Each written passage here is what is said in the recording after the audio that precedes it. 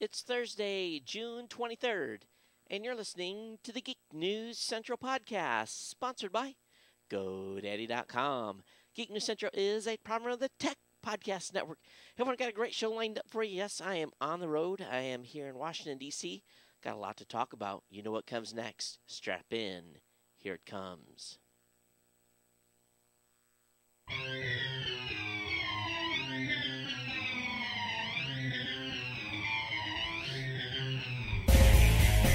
Coming to you from a dimly lit hotel room with bad Wi-Fi and not enough power outlets, here's everyone's favorite jet-lagged geek, Todd Cochran.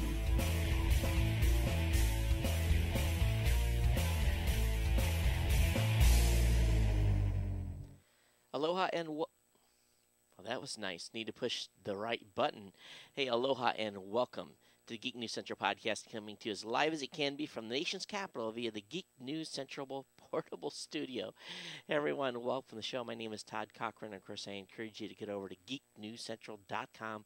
Check out all the great content over there. Of course, check our archive podcast out, available via the podcast link. Well, lots going on. Last show on the road. I tell you, it seems like I've been traveling forever. This is the fourth show in a row for the Geek News Central podcast on the road. Of course, we did do the Saturday morning tech show last week in Honolulu, but I am absolutely unequivocally ready to go home and be home in the studio there in Honolulu, putting the show on there. Lots going on, and just an update for all of you that had basically reached out and said they wanted to do a meetup in Washington, D.C. Friday night. Essentially what's going on is my schedule has kind of finished up a little bit early here. So what I'm going to be doing is tonight after the show, I'm going to be packing up and heading down to see my sister in Chesapeake, Virginia, which is just south of Norfolk.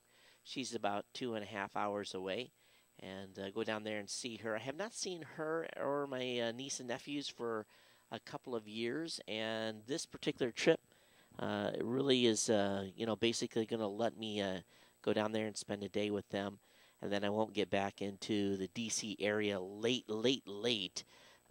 Friday night, and then I have I have to be at Dulles at 4 o'clock in the morning for a 5:30 flight back to Honolulu. But no Saturday morning tech show, obviously, because I'll be airborne when that show would normally air.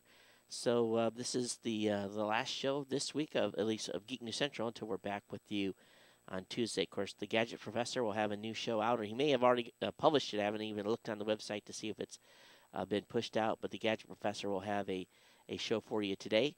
And, of course, on Monday, you'll have Robot Underpants. There'll be a new show out as well. So I'm going to go down there and hang out with her and see the kids and my brother-in-law and spend a little bit of time with them. So I'm pretty excited about doing that. But I've had a very, very full week here in D.C., meeting with clients. I've been putting in some really massive hours, to be honest with you, from a time perspective. So pretty wiped at this point. And matter of fact, the bed over there in the hotel room is looking awfully good. And but I got to get the show done and get everything packed up so I can get out of here. But I want to give a warm welcome to all of the Hana, all the longtime listeners of the show. Thanks for being here and being part of the family. If you're new to the show, make sure you get subscribed. You can do that via Geek News Central. You'll find links on there for iTunes, Zune Marketplace, or standard RSS feed, however you're downloading the show. And, of course, again, if you're new, sign up for the newsletter. The newsletter contains everything I'm going to cover tonight on the tech side. It'll be stuff that you've submitted as well. If you have comments for today's show, geeknews@gmail.com. The voicemail hotline is 619-342-7365. Got a few things I want to talk to you about, but first of all, number one is our GoDaddy deals are going fast. Our GoDaddy deal number one, our special deal that has been on just a little less than 7 days, where you would get a free .info with a $7.49 purchase of a .com, is gone. That deal is gone, done, over with. Matter of fact, I've got to get the banner out of rotation on the website. I'll do that after the show tonight. But that free .info with a .com purchase is no longer. Those have flew off the shelf, and I got informed this morning by GoDaddy that that offer is closed. But our GoDaddy number 2, where you can get a .co domain for $10.99, is still on by using the promo code GEEK and June, Geek June. Of course, our GoDaddy number 3 deal is going to be good until the end of the month, is a free private registration, which is a $9.99 value when you register or transfer one or domains. There's no limits on this, so get as many free private registrations as you basically can put into the system between now and the end of the month, and that's Geek Free is the promo code. Want to say congratulations to my GoDaddy rep. She is getting ready to go out on maternity leave. And so she's going to be out for 7 to 10 weeks. We wish her the best and her husband as well. As well, I want to give a hearty congratulations to Cameron, one of our junior developers at Raw Voice. He is getting married this weekend, and his lovely bride and him are headed off to a destination that I am not allowed to talk about. So he's got a secret honeymoon location now. They're going to the Caribbean. So he'll be out for, I think, 10 days or so.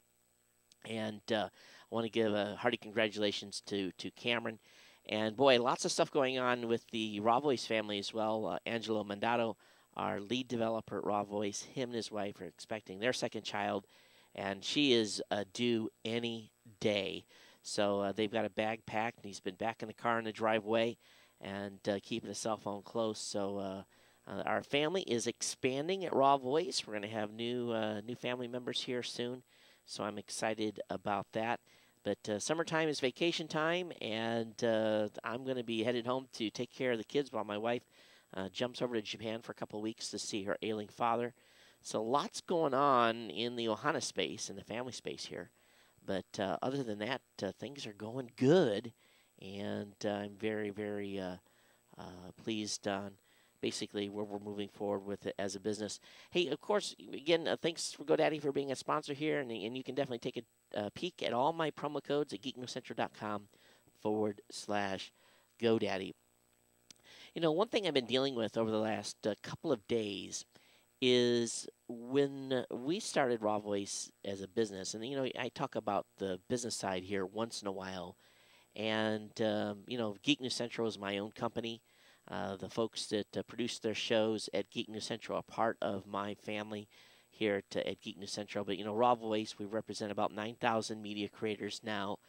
And all of those media creators have basically, when they signed up for our service, agreed to terms of service that basically is designed to protect them and to protect our business. And part of those terms are some anti-compete clauses. You guys know that I have a variety of sponsors here at Geek News Central. We have a variety of sponsors that work with us at Raw Voice, and really we've worked a long time to establish those relationships. So anytime a content creator wants to leave, and you know they are free to do so, we remind them that they're bound by their 1-year anti-compete clause, where they can't go and basically do advertising deals with vendors that we already have relationships with for about a year. And just seems like this week it's been one thing after the other. A few shows are not real happy with me, and us basically saying, hey, you know, it appears that you're soliciting advertising from a vendor that we have a relationship with. You know that we have an anti-compete clause, and you know, and people are pretty unwilling to honor their legal commitments, and it really it is discerning. And especially when we work hard to get people exposure on devices like the Roku and the Boxy, a variety of other platforms through our initiatives and developing applications and so forth. And we do, you know, a lot of work helping them with statistics and promotion and giving them great tools. And yet, when they decide they've grown up enough and they want to go off and do their own thing, which is fine with us, they don't want to, you know, play by the rules. So it's been one of those kind of a weeks, and I really hate, I'll be honest with you, I really hate being like this, you know, for a better word, you know, be pretty hard on people. And it seems like things would just work easier if people could understand that, you know, that they made a commitment and they should hold to that. But it's been an interesting week from that standpoint. So, I guess if you're a content creator out there, respect those that you work with, and um, understand your obligations, and that's the main thing. I like to tell people, and we are very easy to work with. I mean, very, very easy, and there's not too many things that we'll do that we get upset about. But this is one of those things where we have to protect our model, and it's been a week of dealing with a couple of shows primarily that we've had to say no, no, no, you can't do that, and I'm going to be very firm in how should I say it, protecting that as well. So you have to protect your business model. But anyway, that's kind of what's going on. I've talked about that enough. Again, fly home on Saturday, and look forward to spending some time with my sister tomorrow. So that all is going to be good. But anyway, let me talk here a little bit more business, and we'll get into tech. The portable studio this week, kind of interesting, using Wirecast. Definitely got a good video recording out of it, which I was pretty pleased with. File size is a little bit larger than I expected, so I'm going to be playing around with that tonight when I do the video encode to get the file size down to a more manageable size, especially considering the whoa, what's going on with the, oh no, don't crash. So I'm hoping, yeah, it's still running. Boy, oh boy, that's not good. Just had the big hiccup on the board there. So don't know what's going on. That does not look good. And of course, well, I hope all the recordings are good. We'll see at the end of the show. But I see what happened was here. For some reason, Norton decided it wanted to kick in. Don't you hate that? I know it drives me crazy when that kind of stuff happens. But I think there's going to be a little bit of a hole in the audio recording here. So, that's life. That's what happens. But what's going on with this one, too? There, that's working as well. Jeez. When it rains, it pours. All right. Hey, as you guys know, peace of mind sometimes comes at a price. And I have peace of mind for the security of my home through having a fantastic security system. Who's watching your home when you're not home? Who is watching over you when you're home alone? Or who's watching you when you're home alone? Or your kids are, basically latchkey and they're coming in after school and locking the door. There's a lot of loonies out there today. And, I've already shared with you guys some incidents that have happened around my house. And I even remember as a kid having some incidents happen when I was a kid living in the country, having people try to come in and break into the house while my sister and I were there. I guess the only difference was back then was that if they had come through the door, the 20-gauge shotgun that I was carrying probably would have been sufficient to deter whatever was going to happen. But the majority of us probably do not have a shotgun at hand in our homes to protect the property when needed. But I'm going to tell you, the folks at ADT, who are a leader in home security, have great tools. They have a great service. They have great monitoring, excellent response time, and we've got a deal for you. So help protect your home with a security system monitored by ADT, the leader in home security. Just call Protect Your Home, an authorized dealer of ADT, and you can get an $850 worth of equipment and activation for free. All you got to do is pick up that telephone and dial 1-866-778-3127. That's 1-866-778-3127. This offer is going to go away pretty soon, folks, so you need to get on the ball and give ADT a call. You like that? That kind of rhymed, didn't it? So ADT, again, is the #1 monitoring service in the country. Of course, it comes with the world-famous ADT yard signs. Monitoring charges start at just about $1 a day, which, of course, is probably less than your spending on your latte. And, that's peace of mind for your family and your possessions. And you can save up to 20% on your home owner's insurance policy. The best thing is you make your house a much harder target. A crook's going to go by and you say, oh, man, they got ADT security. There's no way I'm going to hit that house. Let me go hit the neighbor who doesn't have a security system. and where I can get in and get out and not have to worry about tripping an alarm. And it just makes yourself much more protected. As a disclaimer here, there is a $99 installation charge, 36-month monitoring agreement from a price between $35 and $99 per month. Call for terms and conditions, and of course the license number for the folks at Protect Your Home. Again, an authorized ADT dealer. All right, let me go ahead here and get into the content, and got a stack of stuff for you, as always. And lots of news tonight. I actually had to kind of, I guess for a better word, not go through as much stuff. I actually had to kind of whittle down the list today. I'm closing a few windows here to give some resources back to the LPC, so it wants to cooperate a little better with me. So hopefully we don't get any caching like we did a few minutes ago. But load Chrome up here. And for those of you that are in the UK, got a real easy contest for you, okay? I'm going to have a link up in the show notes. You get be in the running for a free GData antivirus package. GData has kindly supplied a copy of their Antivirus 2012, given away to Geek News Central listeners in the UK. So our writer Andrew reviewed the app. He's got a good write-up on the application. But he arranged this, so Andrew's got this available for a lucky UK listener or reader. So get over to Geek News Central. I have that link up in the show notes for you, and to get a chance to pick up a free antivirus application from the folks at GData. All right, moving on here. Let's talk about some really big news, and this is pretty shocking in itself. And folks, we're going to have to really get active here. Big content.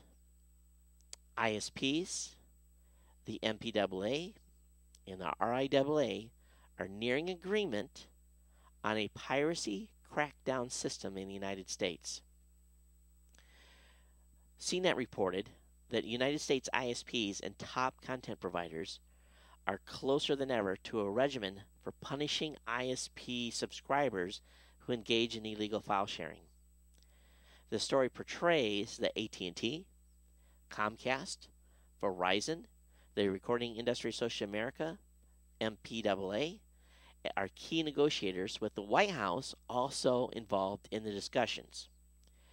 There are confirmations that these discussions are going on, and what this is going to do is, without a law in place, your internet service providers are going to voluntarily provide some harsh treatment to anyone that's using peer-to-peer services on their networks.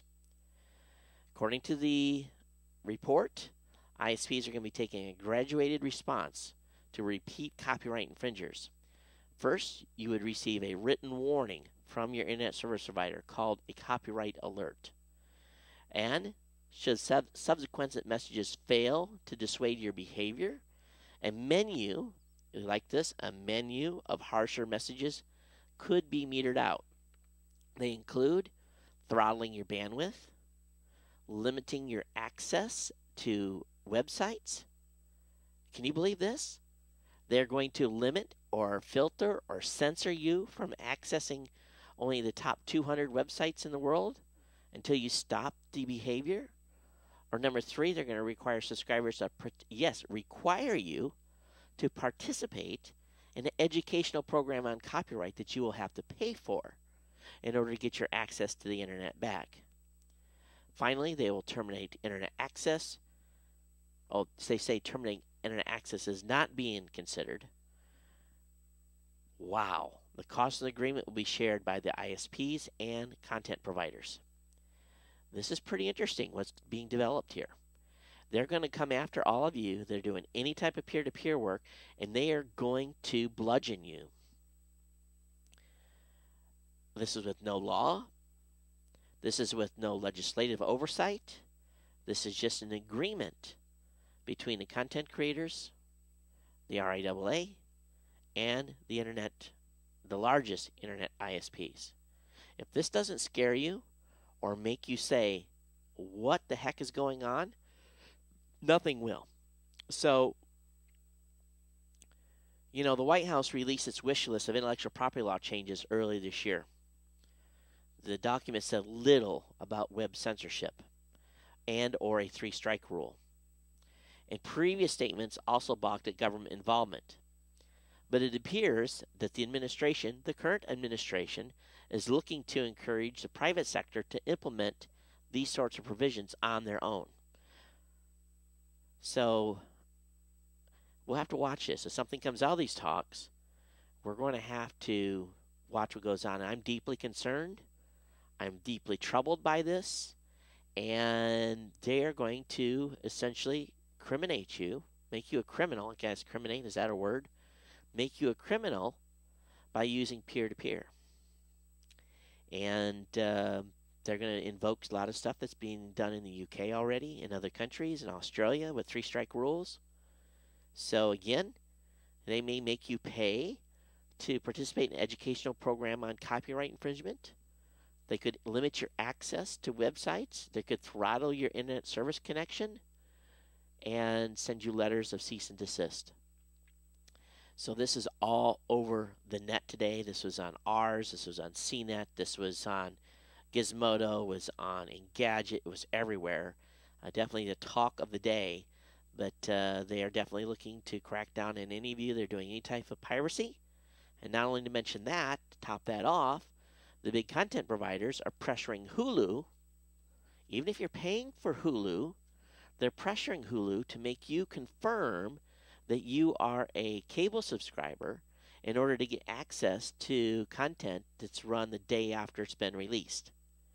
So Hulu now is being pressured by content creators to essentially say, hey, if you're not paying $150 a month to your cable provider to get access to this stuff via normal television, we're going to shut you down and you're not going to be able to watch day-old releases even if you're a paying customer of Hulu. So the big media is looking to regain control, and they're looking to put all of us in a box that they know they're going to squeeze every single cent they can out of you. Now, I had to laugh because here I am in the D.C. area, and in Maryland you can play the Powerball. So I bought, I never get to buy lottery tickets, so I bought 10 Powerball tickets. And I tell you, I did one of these quick pick things. Of course, in Hawaii, we don't have a lottery at all, nothing whatsoever. So I did 10 quick picks, $10, figuring, if nothing else, I can hit the big one here and pay off my house and everything else. But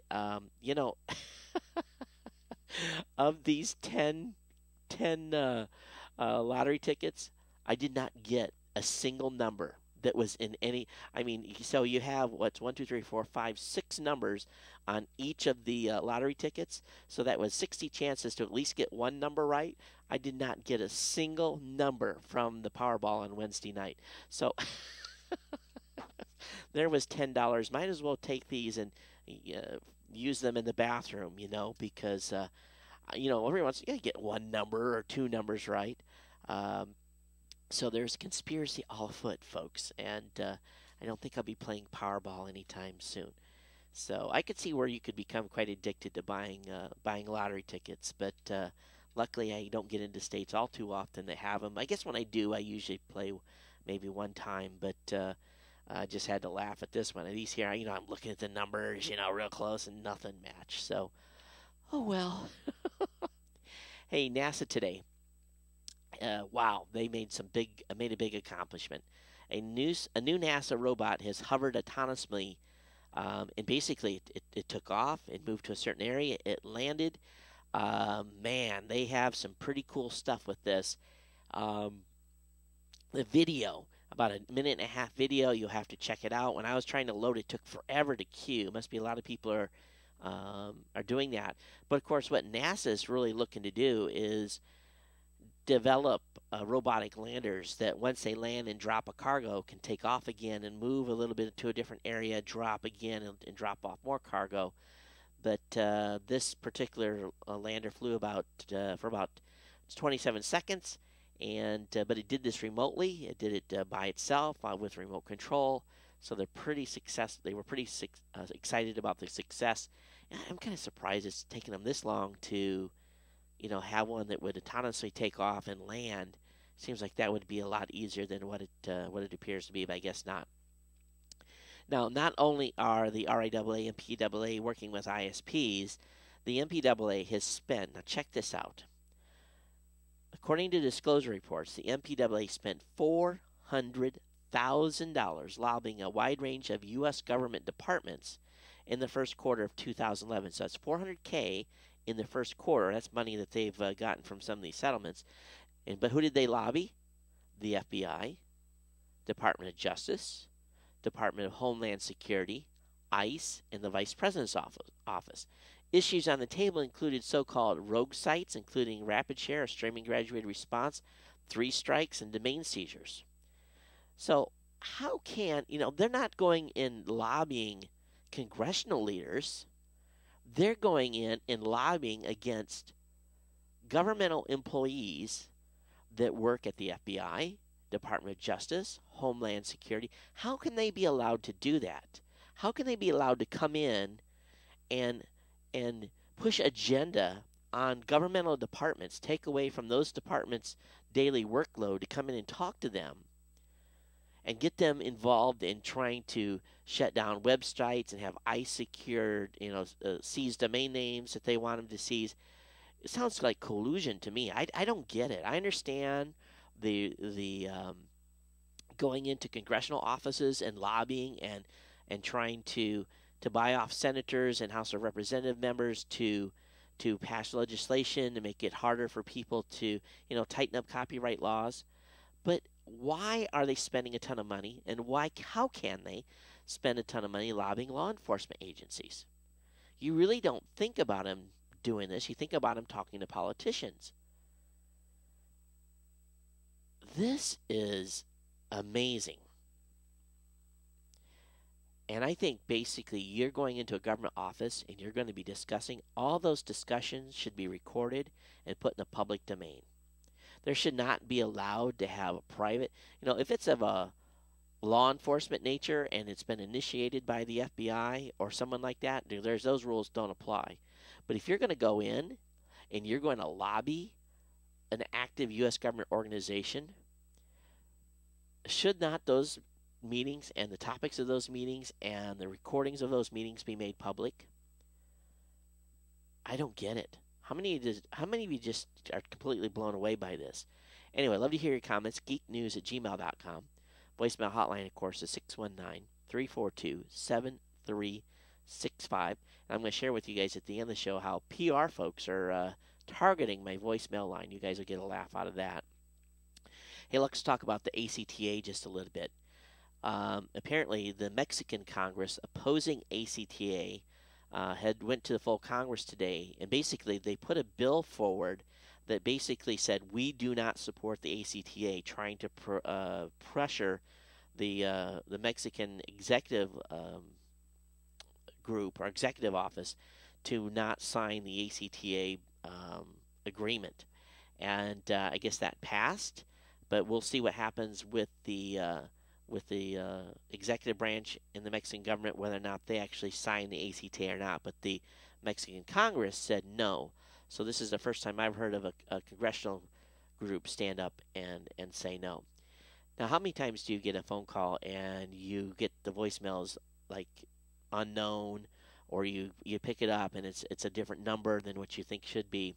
But the FCC's adopted new rules today that would increase the penalties for individuals and organizations that alter their caller ID information to commit fraud or other harmful intent. The FCC rule now fines violators $10,000 per violation, plus more every day it continues. Users can still change their caller ID as long as it's not for fraud or harmful purposes, okay? So that's kind of a curious spin here. There's a good article over on digitaltrends.com talking about how 90% of companies have been hacked. This is huge. A new survey shows that businesses vastly underfund cybersecurity measures, which has led to massive surge in computer breaches. 90% of businesses have been hacked the past year, according to a survey of 583 U.S. companies sponsored by Juniper Networks.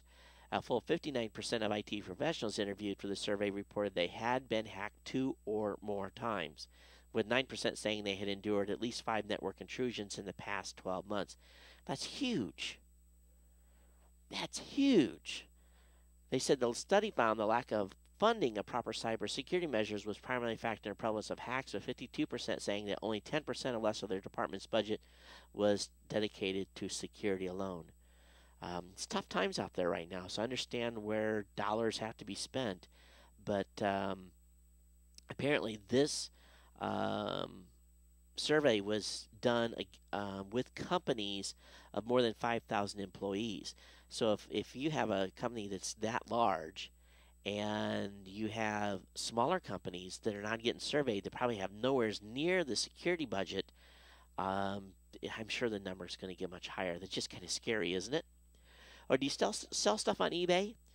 Well, eBay is going to raise fees for private buy it now listings. If you list stuff on eBay, I hate those listings. I really do. The buy it now ones, they're never competitively priced. You can usually go on Amazon or other sites and get them cheaper. I'd rather still bid on stuff that's out there. But eBay is introducing a flat 10% fee for private sellers using its buy it now fixed price listing starting next month. So if you've been selling stuff on there, it's going to cost you $10, and the new fees are going to be capped at, it looks like, about $40 per transaction, and will be implemented on the 21st of July. How long has it been since you bought something from eBay? And I buy stuff on there from time to time. I look for deals. Well, the two twins that were in this illegal battle with Facebook, they have dropped all challenges and appeals, and they're going to get their $65 million settlement from Facebook that was awarded to them in 2008. And I guess they're going to have to go home and sob in their the pile of cash that they have received anyway. So 65 million, and the twins are now basically done in this chapter of the Facebook saga. All right, in the UK, the European Space Agency is pressing hard with a new re-entry vehicle. It's known as the IXV. Kind of sounds kind of very sexy, doesn't it? It's expected to launch in 2013. It's a distinctive wedge vehicle. Will be put in an altitude of 400 kilometers and then re-entered. But it's basically, it looks just kind of like a shoe almost. And they're going to be testing that and see if they can develop a new fast turnaround, basically vehicle that they can haul supplies and then re-enter atmosphere and so forth. But the experimental vehicles is a car-sized two-home automated craft, 2-ton, excuse me, that can be seen as a follow-on to the advanced re-entry demonstrator that was flown in 1998. So not very big, carry a small payload, but a pretty quick turnaround and cheap to get to orbit. The Christopher Penn, he's a friend of mine, and he wrote a pretty good article on his website, ChristopherPenn.com. He wrote an article about how social media now directly influences search results or search rankings. And there was an article over on SEO MOZ, which has taken the SEO community by storm. And they highlighted that Google search results are now being adjusted on a per person basis, depending on your social connection. So, all of you that follow me on Twitter or follow me on Facebook, I'm more inclined that when I go to Google and I do a search, that if you have a website or a product or a service or a comment that has been related to something I am searching on and that you have linked to or clicked on, I will be more inclined to get the results that you chose. So essentially what we're doing here is as long as you have a network of people that you trust, you're going to be starting to be fed search results based upon what your friends are doing. It's going to be closer tying us together. So essentially what this really sets up is a numbers game. Influencers who have large social networks are going to be spending, not have to really necessarily spending word of mouth. They're now going to be causing search engine adjustments. So in other words, you may be finding my site at the top of the search results instead of at number 2 or number 3. The number 1 ranking for keywords is less meaningful now because if they're going to adjust search results based upon who we're all connected to, it's going to be amazing. If you're marketing someone, now there's a direct motive to build your network as large as possible among your prospective customers in order to influence that search result so that they find you. So this is very, very interesting. Now, he goes on to say in his final comments here that while there's no direct evidence that the content around a socially shared link matters, it's still not a bad idea to give it some context, both for your followers and possible contextual association. Here's an example of two tweets. He says, check out my new blog post at Blue Sky Factory at http blog Blue Sky. So versus check out my new email marketing post on Blue Sky Factory with a link. So he's basically now, by using associated keywords in his Twitters, he's going to be driving more traffic through the Google ecosphere back to his website. So, good article by Chris Penn. And what do you guys think about Google giving you search results based upon your social media influence and or those that you connect to? Kind of a interesting development. I know Facebook is already kind of doing some of this stuff as well. Remember MySpace? Yeah, they're still around. But the folks over at Bloomberg Business Week wrote a great multi-piece article that just, if you're an employee of Facebook, you do not want to read this article. Or if you're a fan still of Facebook, oh my goodness. How much time do we give Facebook? How much time does Facebook have left? Do they have a year, 2 years? Can they turn it around? I was never a user of Facebook. I had an account over there. I think I still do, but it's been, 2, 3, 4 years since I probably even logged on. It once promised to redefine music, politics, dating, pop culture. Who's doing that now? Facebook, right? So I think they ate their lunch. Is Facebook or does MySpace have a chance of ever recovering? I don't think so. Now, here's another article on advertising enhanced by the power of your network. The folks at LinkedIn, they're getting in this game too. So here's what they're going to be doing is if you go on LinkedIn and let's say at Raw Voice, I am advertising for a social media manager. What they're going to do is they are going to link my ad to those of you that I know, and they're going to basically any of you that work in social. So, okay, let me explain this a little better. If you have if you're recruiting, it's easy for a job seeker to get recommendations by people he knows when he's going to apply for a job. So let's say if you're going to want to go apply at Google for a job, and you got some friends that work at Google. Well, the ad is basically going to have the Google job announcement in it, and then at the bottom it's going to have people at Google that can recommend you, or people that you know that can recommend you for this job at Google. That's one way they're going to do it.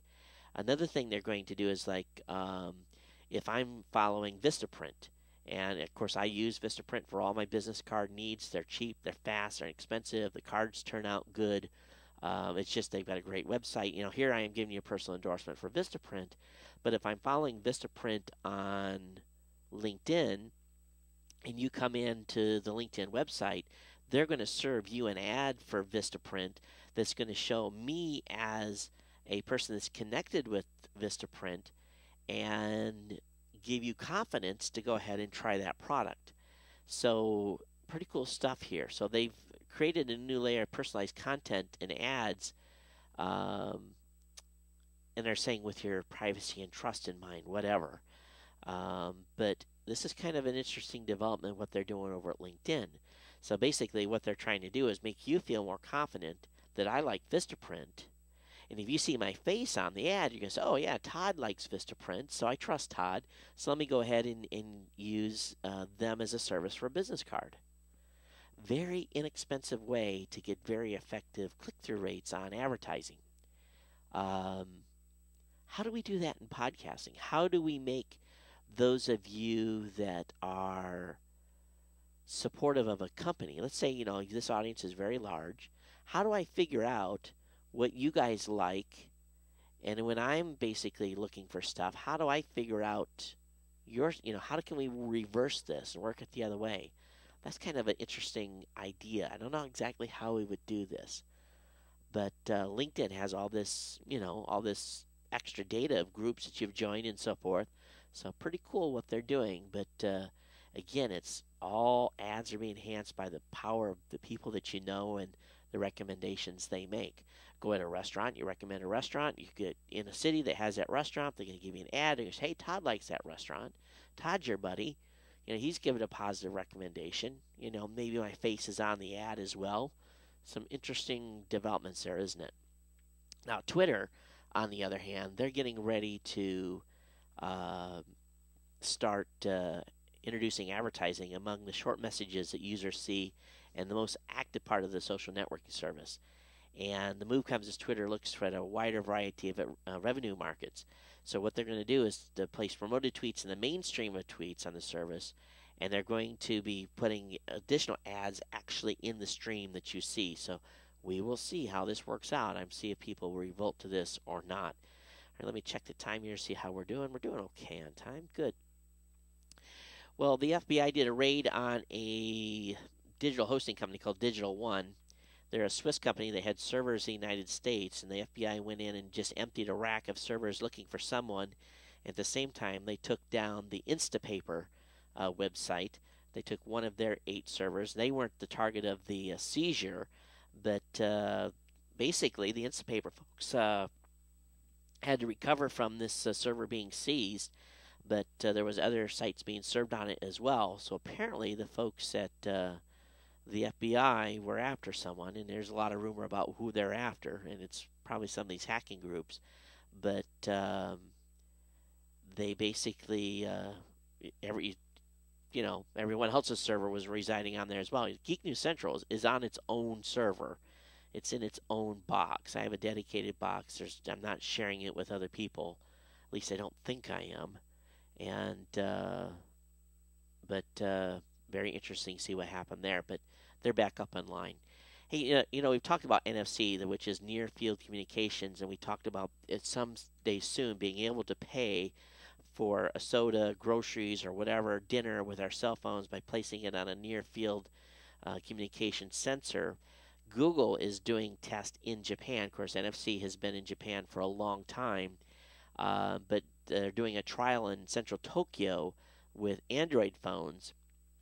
And basically, what this is because there's 70 million phones in Japan that support NFC, they are basically working with merchants there to do some tests, and they're probably testing to see how they're going to roll this out here in the United States. Google has already implied that they have plans to distribute as many as 8 million NFC devices to merchants here in the United States in a very short order. So, your Android phone coming at you may have some sort of near field communication support. It'll be big. It'll be really, really big. Well, Apple has been given approval to bid for Nortel's assets in bankruptcy. Of course, Nortel is in bankruptcy court, but the antitrust division of the Justice Department has reviewed its request to bid for a number of Nortel patents, and they've been given approval to move forward with that. And we'll see what they end up buying, but they're looking to spend a bunch of money buying up different things. We've talked about Apple TV before and how it's been such a disappointment in it not being able to do apps and have widgets and different types of things that you would expect them to have done already, considering their success with the App Store. Well, Apple has introduced an enhanced TV widget that they've gotten patent approval for HD TV. On the 23rd of June, the U.S. Patent and Trademark Office published a patent application for patent that reveals what I think is going to be the next chapter for Apple TV. And the menu system looks pretty familiar. You basically have a little pop-up menu that would come along the bottom of your screen. But it appears, and the rumors are that there's going to be a new Apple TV in the fall, that this may be introduced with the next upcoming version of the next version of Apple TV. It would be an interactive widget. Now, the way they've got it laid out is across the top you see movie themes. Next line down is basically a layered type of widget where if you click on it, it kind of opens up information, computer, iPhone, TV, and then below that would be a list of different widgets and stuff. So you'd be able to scroll down and select stuff. If you look at the patent and you look at the figures, it's pretty easy to see where they're going and what we could expect from Apple. And I'm pretty excited if they decide to build widgets and let us design stuff into the Apple TV, which I'm still wondering if they'll ever open that ecosystem up. Time will definitely tell, but pretty cool stuff being announced from Apple. Hey, the CEO of Netflix has been asked to join the board of directors at Facebook, and this is definitely an interesting development here. Um, but bringing on the Netflix CEO is a big move, and bringing him onto the board of directors means that obviously Facebook is working very close with Netflix. So time will tell here. Facebook could buy Netflix. Would that be a move in itself? It'd be pretty good. Hey, those of you that are on T-Mobile, a million of you have jailbroke and are running T-Mobile Sims in your Apple phones or in your iPhones. Pretty cool stuff. T-Mobile says they have 1 million iPhone users on their network. Wow, that's pretty good, isn't it? So I guess no matter what microSIM and 3G support, it hasn't mattered. People have been able to make it happen. All right, this is for the ladies, and this is an article over at Jezebel.com.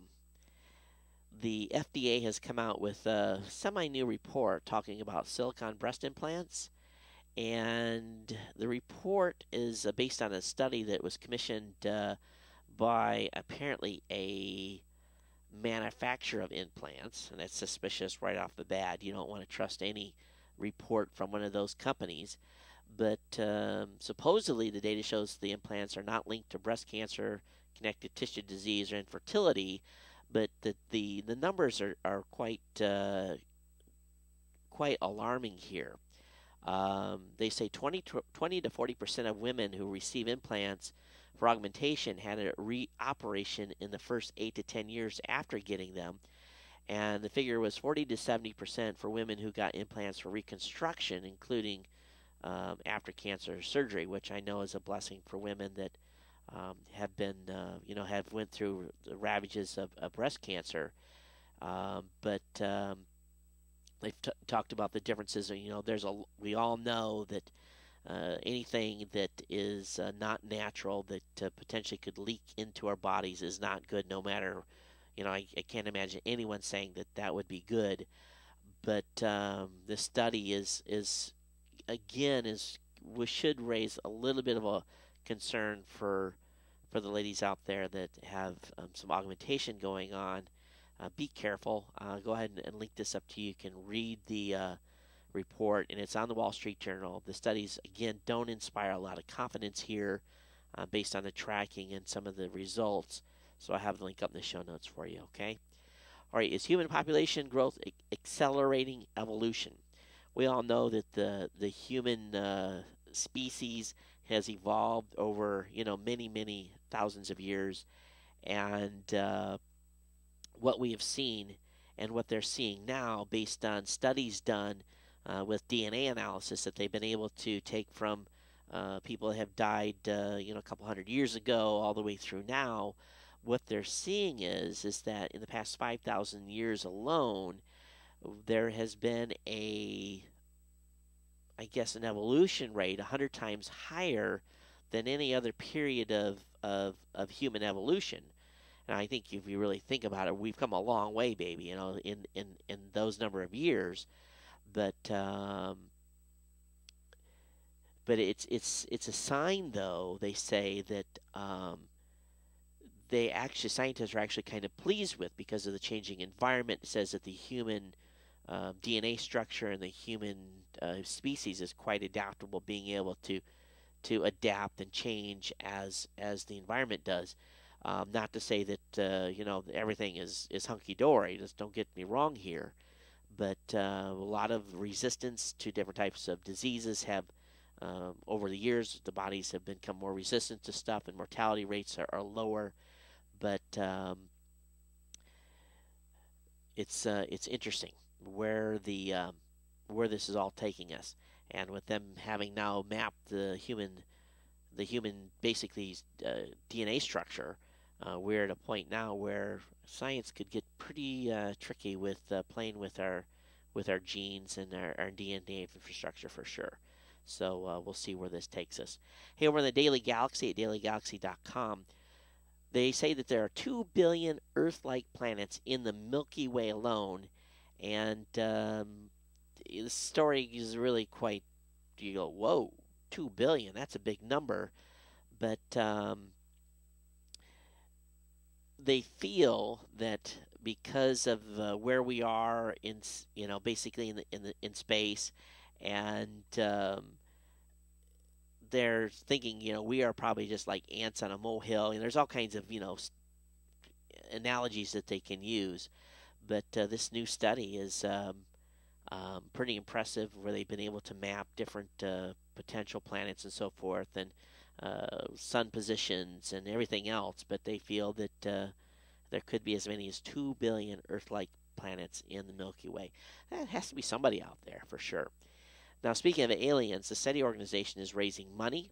The search for extraterrestrial intelligence has really suffered a big blow in April when the basically funding was shut down through lack of funds.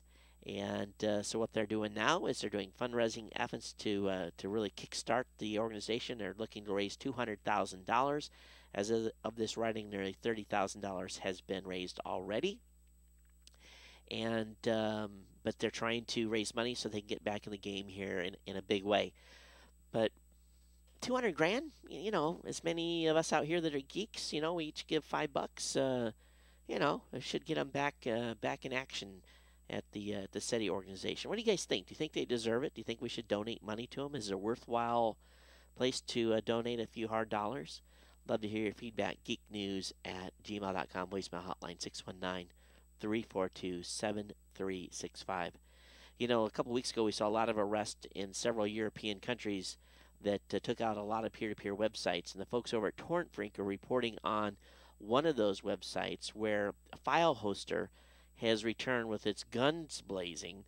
While the site itself hasn't come back out, they are redirecting all of its traffic to a new file hosting site that has, in just the past week, received up to 2 million hits a day. This is huge. Now, the site that went down was from one of the raids was called duckload.com. It was a cyberlacker site that had 400 servers worth more than $2 million. Those servers were seized. But instead of lying low, the people behind the site quickly redirected the duckload.com domain to video2k.tv.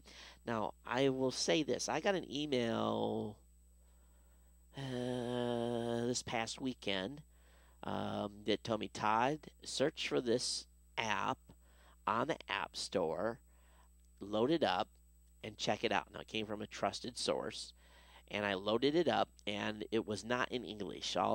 Everything was written in Chinese, all of the characters. So I kind of had to, even my wife was like, I don't know what that is. This one's weird. She could read some of the kanji, but all of it didn't quite cross, and we played with this app for a little while. Wow, Apple does not know about this one. It is a definitely, because we rolled through and she says, that looks like such and such movie. And I clicked play, and although it was subtitled, it was in Chinese and subtitled in English. No, excuse me, it was in English subtitled in Chinese. We were shocked. And it was a movie that wasn't too old, yet the app was available on the App Store. And I'm just wondering if there's a lot of apps out there hiding that, for a better word, has slipped underneath the noses of Apple. And I don't even want to say the name of it on the show. I really don't. We only tested it that one time. I emailed my buddy back and said, whoa. He said, this one's not going to be around too long. But just like this site here, video2k.tv, this site probably isn't going to be along very well either. But I'm looking at the movie lineup on this. I was, kind of wide eyeballs here, because it is definitely not a legal site. But they say that they're ready to rock and roll. They got servers in different locations around the world, and that they are going to, if they get raided in one place, they're going to switch to a new one. And they got 50 domains in case the current ones become target of seizures. So they will definitely be under attack here soon by the Fed. So be careful out there using any of these sites and basically getting access to content that you know um, is not really supposed to be out there. So be careful. The folks at uTorrent have released a new version of software that if you're using that on a website, on a peer-to-peer website, you don't have to wait for a video or a music file to completely download. It actually starts playing almost immediately. So the uTorrent has been updated, even though they've been recently sued. So we'll see where that develops. The folks over at PogoPlug, I'm a big fan of PogoPlug. I have several. As a matter of fact, I've given PogoPlugs out on this show. I've used a Pogo plug in my office. I have access to it here from my computer here, but Pogo plug has gone software only. And for $29.99, you can get a pro version of. For $29, you get a pro version of Pogo plug, or you can download a free version, and so it allows you to watch your content all across the web, and you can put music, video, files, whatever you want on the device, and then when you hit it, it pulls it from your local connection at home. But $29 per Pogo Plug account, and you can run it on as many computers as you want, and it's in the cloud. Basically, you run it as software on your desktop. You don't actually have to have it running through a device. So, kind of interesting move here by PogoPlug. Hey, according to Site.org and a lot of other sites, Google is facing wide-ranging U.S. antitrust probe. It appears the U.S. FTC is poised on opening a formal antitrust probe into whether internet search giant Google has abused its dominance on the web. You know, did we expect this not to come? Google has become the 25,000-pound gorilla, and when companies get this big, they become under the watchful eye of the Department of Justice.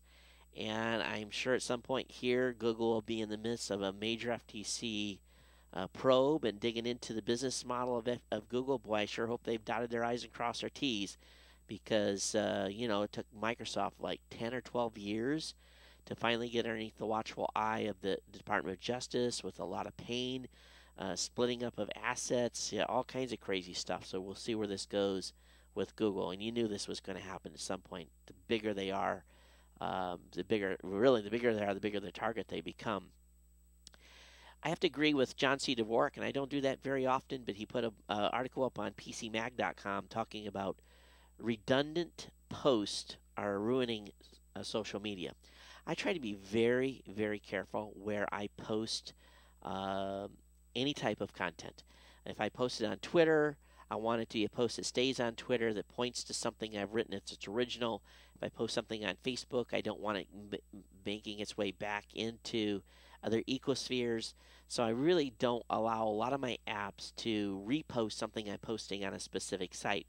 And the reason for that is because Google starts to punish you when you have, okay, let's say I do something on Foursquare and I do a recommendation, and it tweets it out, and it also sends it over to Facebook. So now when Google comes through and does the indexing, they see this on Twitter, they see it on Facebook, they see it on Foursquare, and they say, okay, which of these is right, and who's the source document, and and then usually you just end up getting shoved down into a deep pit, and the data is never ever found. So be careful out there what you're allowing to get cross-posted where. And I believe here that redundant posts are definitely ruining social media. Set your divisions where you're going to post stuff and when, and I think it'll help you out a lot. So link will be up in the show notes on this. You can check out the article by John C. Dvorak. Thunderbird 5.0 is out, so the Beta 2 has arrived. Matter of fact, it updated on my computer when I came back in from meetings today. Firefox version 6 is out as well. So that has updated. So be aware of the new version of Firefox being online and available. There's some rumor control coming out of the Google TV space as well, that they're working on their next version of Google TV 2.0 and have started to make certain partners available to build applications. Here's the thing that really is going to upset me. Google promised a release of the API this year. They said they were going to open it up, make it public, let people develop to it. But apparently, they're building new devices and they're giving them to select partners to let them start working on the next iteration of the Google TV platform. If they don't open this up, I'm going to be just, well, I'll be upset and crushed at the same time. But apparently, the new Google TV device, there's going under the code word of fish tank, which is a development hardware, is got an antenna on it. So if you buy the device, you can plug an antenna into it, so it may have a TV tuner. So this may be the first real attack against the cable companies, and maybe those of you that have been thinking about cutting the cord. So we'll see where this happens, and if Google TV 2.0 embraces cord cutters, good there, but I want access to that development system. That's what I want. That's the juicy stuff. All right, moving on here. Hulu's got an app that's on the Android, so Hulu Plus is available in the Android marketplace. So be aware of that. Here's an interesting one, and this is over on indiemedia.org. This is I believe, out of Rochester, New York.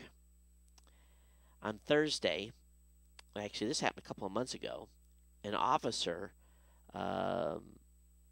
basically arrested a woman in her front yard. She was standing in her front yard while she recorded a suspicious traffic stop in front of her house. What was going on was the police officer had stopped a vehicle with a young black male in it, and she had came out on the lawn to film the traffic stop. And basically, she thought that the police was that made what was going on maybe a little over the top. So she basically broke out her camera and started filming it. And there, shortly directly afterwards, the police came on to her front lawn and arrested her. So there is here she is on her own property filming someone off her property, even though it was the police and a traffic stop. She's filming that. And they come on her private property and arrest her for taking a video. Now, I don't know about you guys. This is shocking to think that someone could be arrested for filming in their own property, of their own home, on their own yard. The woman was charged with obstructing governmental administration. She was bailed out of jail, and she's awaiting her next hearing, which happens on June 27th in Rochester City Court. There's a YouTube video of this incident available via this website. But there's something seriously wrong, folks, when we cannot go out in our own front yards and videotape activities that are happening in the public arena, on public streets, and get arrested for doing so. What is up with that? Are we now in a police state? Are police that sensitive to being filmed? Heck, they got their own cameras on. They got cameras in their cars. They got these little head cam things that they use. So you get stopped by a police officer, you're going to be on film by them.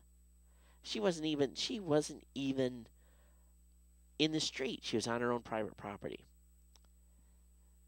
It's really got to make you go, doesn't it? And really, you just wonder where we're headed here. Okay, Chrome 13 introduced experimental hidden nav bar option. Kind of cool.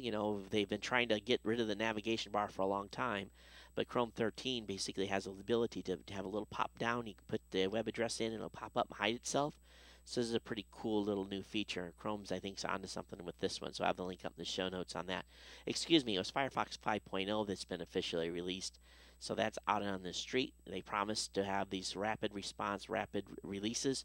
So probably by Christmas we'll be on Firefox 22. But anyway, Firefox 5.0 is up online and available.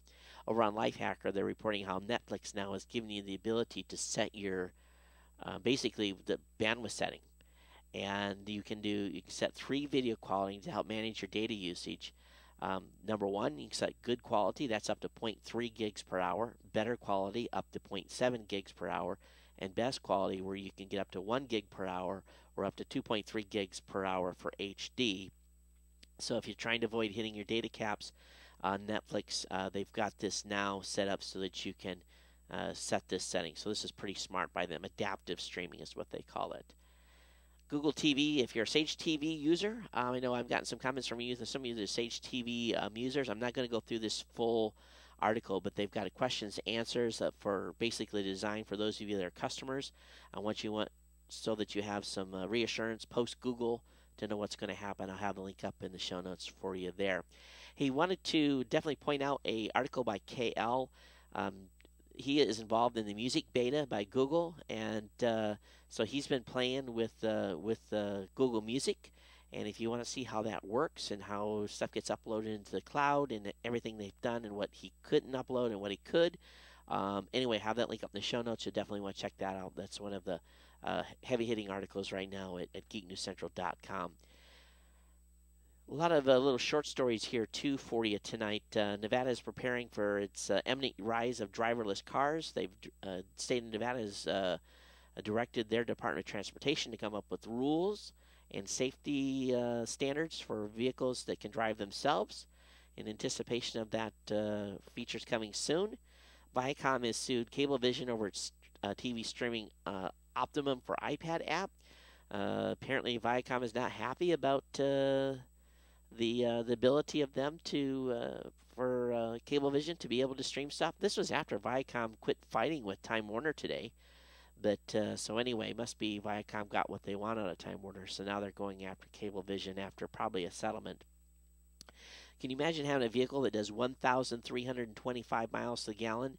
Well, apparently someone's developed one, and in Russia they basically have decided to let a 11-year-old student drive this vehicle, and to prove that it can get 1,325 miles on a single gallon of diesel. And this thing looks more like a go-kart than any true vehicle. But the 11-year-old gets to drive 1,325 miles on a track. We'll see if he can do it without wrecking. But this thing is so light that this is their goal. But time will tell if they succeed with this. If you want to know how old someone really is, next time you go have a cocktail or go over to someone's house, just steal the glass that they've been drinking from, because there's a new saliva test that will reveal a person's approximate age, so they can get it within a couple of years. And so basically they get a little saliva and they can tell exactly how old you are. So fellas and ladies, if you've been lying about your age and don't want anyone to know, just a little bit of saliva may basically dime you out. Now imagine, in Japan, they're real big. They have a lot of pop idols, and they're fan crazy as they are here in the United States. But apparently, fans in Japan were pretty surprised learned that when they found out that their newest member of the AKB48 band, which is an all-girl idol band with a rotating roster of fresh teen faces, the newest fan or the newest top girl in that group isn't human. She is a robot.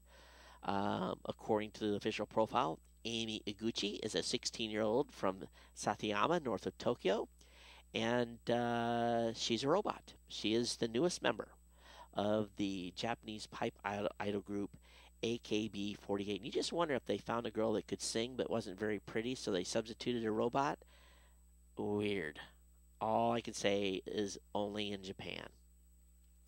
If you live in Wyoming, you work for the state government, you are now in the cloud. The state government has moved all of its 10,000 users into the cloud, And so Wyoming is one of the first states to have moved all of their state employees into Google Apps.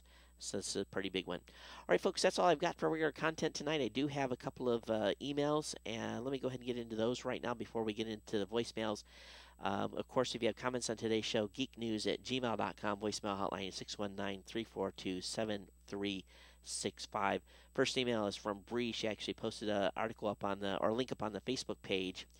And Bree says, and basically this is about the public taking a stand against what's going on with the folks that are trying to shut down local internet by local utilities and so forth.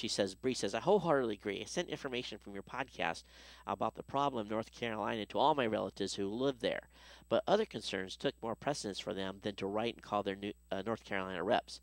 I'm still angry at AT&T and any other of the baby bells for promising so much fiber optic to every household if you allow us to impose extra taxes for that.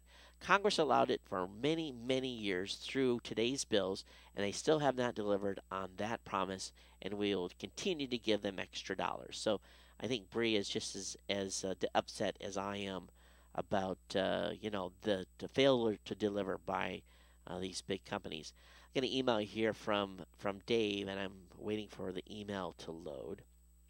And he says, Google's acquired Sage TV. I've been a Sage TV user and hobbyist for about 7 years. Is by far the best PVR solution. It's a sad day for most Sage TV customers. Geek Tonic probably has the most news about the acquisition. Here's a link to their story. Thanks, Dave, for that. Got an email here from Brian, and Brian is, of course, a fan of the show who calls in from time to time with great commentary. He says, hey, Todd, was wondering if you knew if the loops in GarageBand can be used in a podcast, or is it breaking copyright laws? Also wonder about the Apple fonts, if they can be used on a web page. If you weren't allowed to use either for public use, I don't know why they bother including any of it with the OS. Was just going to Google around for an answer, but I see you on live, so I figured I'd just ask. Sorry, I missed you, Brian, but I think you can. Don't quote me on it. Google it, okay? I got an email here from Charles. He said, I think this was, did we cover this on the last show? I don't think so. Hey, say, hi, Todd. You mentioned sites being seized or having links to child porn and the like, and I can understand people being arrested and their sites being seized or blocked. Those who do this need to be punished. However, sometimes this might just be a case of the owner not being web savvy. A couple of years ago, I noticed a strange character out of place on a friend's business site. I took a quick look at the source and saw the page after page of hidden links to pirated software in China, Korea, and other Asian countries. I called up the business owner who looked while I was online, and he was dumbfounded. His web guru was called, and he knew nothing. The hosted provider did not know of the hack, and no one was really sure how long the links had been there. The host provider reported several more sites on their system with similar hidden links for other illicit items. Eventually, it was all cleared up. Excuse me, and the backups replaced with new files. The site owner the site owner could have been in real trouble with no idea why if he had not stumbled upon a single out-of-place character. Please be diligent, people. He says, I've been listening for 6 years. You must be doing something right. Keep on going, Todd. Great shows, Charles. Charles, thanks for calling, and thanks for being a true Ohana here at Geek News Central. And yeah, I have no sympathy for anyone that's doing anything with child porn or the like. If they definitely need the book thrown at them. But, it's just kind of scary. I have to police my website on a regular basis. I check the log files for access. Nothing is perfect, but you do have to police your own for sure. All right, that's all I got for voicemail comments. I do want to share one. Well, we're almost here out of time. But you know what's happening right now? PR people have gotten my voicemail hotline number at 619-342-7365, and they're pitching me apps. You guys want to hear here's a 27-second one. I'll play this one for you. You guys can listen to it here.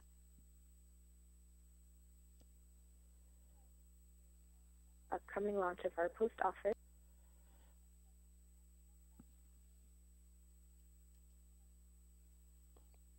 Receive emails with a legally recognized receipt. If you'd like a briefing or to schedule an interview with the CEO, please call back. The number is 702-461-1812. Thank you. Oh, very interesting, yeah? Very interesting there. What's going on? So They just basically pitch me via the hotline for an app. Kind of cool. All right, we're already here coming right up against the deadline on the 1 hour and 15 minutes. I need to roll. Everyone, thanks for hanging out. Of course, geeknews@gmail.com, voicemail hotline 619-342-7365. We'll be back in Honolulu for Monday's show. And thanks for all of you being part of the family here and watching, and staying subscribed, and listening, of course. Comments, again, send them to the email address or to the voicemail hotline. Until next time, everyone, take care. And aloha.